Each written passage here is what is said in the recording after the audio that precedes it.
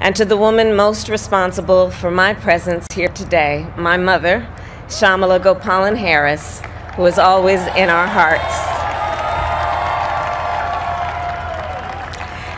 When she came here from India at the age of 19, she maybe didn't quite imagine this moment, but she believed so deeply in an America where a moment like this is possible.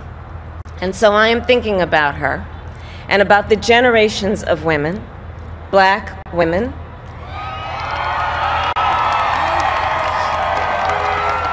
Asian, white, Latina, Native American women,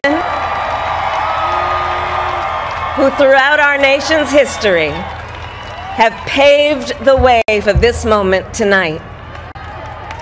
Women who fought and sacrificed so much for equality and liberty and justice for all, including the Black women who are often, too often, overlooked, but so often prove they are the backbone of our democracy.